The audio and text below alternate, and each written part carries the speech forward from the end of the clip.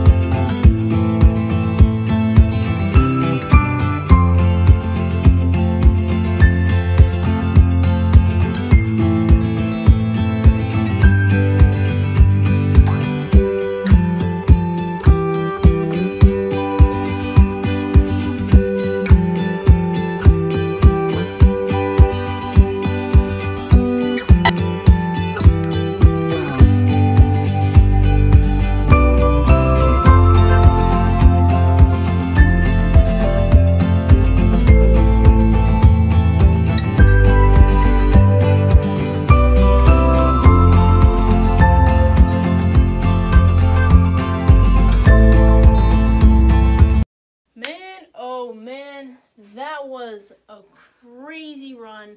I would definitely consider this run more of a tempo run than a steady run. Today I did 8 miles at 6:50 a mile, and this run felt pretty hard because I had headwind almost the whole time.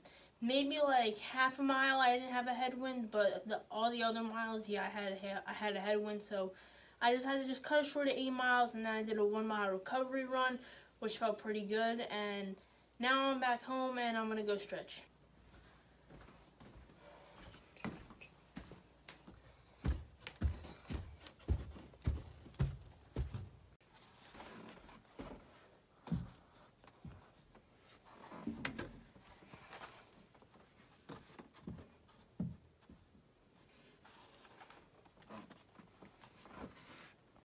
Nike Next Percent full review right here. I bought this shoe end of November, and I was eyeing this shoe for right around 2.5, 3 months, and I finally bought it, and very, very happy with it. The price tag of $250, I'll tell you about that later in the video.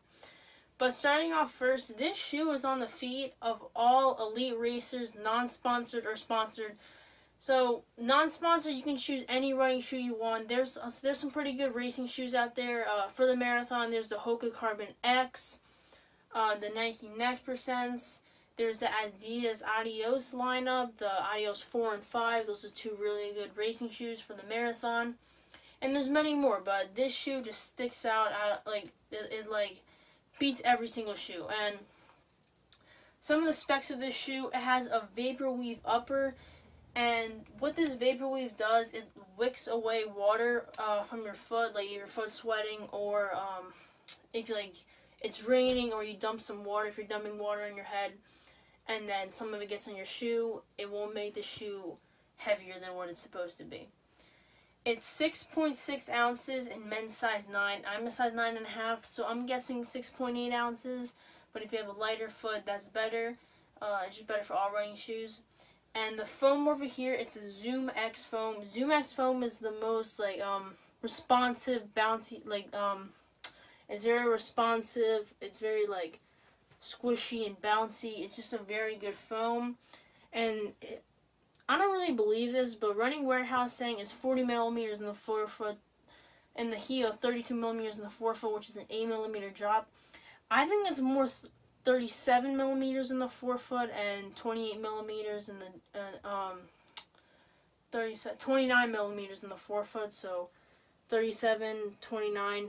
8mm jab. That's what I think. But I don't know. And it has an offset lacing over here. You see over there, it has an offset lacing. And what that does is locks down your foot more securely. And it has a rubber outsole going all over there. And last thing about this shoe, if you have a narrow foot, this shoe will do really well for you, because if you notice, it's very, very narrow. If you have a wide foot, this shoe is not going to be for you. And also, some of the things that come with this shoe. This is probably a really cool thing about this shoe.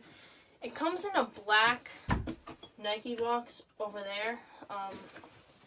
You can see right there. And, oh, this is dusty. And you can even write your time over there that you want to achieve. It's just a really nice box overall. That's the normal Nike box right there, orange. And it also even comes with a bag right here, and you can write your time that you're shooting for over there. I mean, if you're paying $250 for the shoe, you should be getting, like, it should be, like, good quality. It should come, like, a good packaging. It should have good packaging. And just, like, an overall nice design to it. And how I feel with the shoe, I think this shoe, if you plan to go slow in this shoe, it's not going to work. I mean, this shoe wants to go fast. It has a carbon fiber plate running right along there. If you see, there's a big crease right there. That's where the carbon fiber plate is.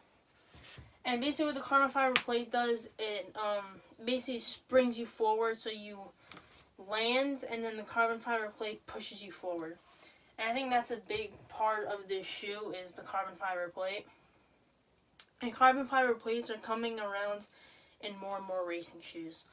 And I know, and like, I want to go fast in this shoe. I've run fast. I ran a sub 101 10-mile run, a sub 101 10-mile, a sub 456 mile, and many more fast times.